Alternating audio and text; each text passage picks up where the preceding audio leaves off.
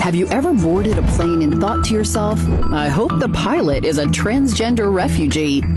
Have you ever gone to the emergency room and said, I hope my medical team is incredibly diverse? Have you ever moved to a new city and said, I hope the police department hit its equity goals for the year?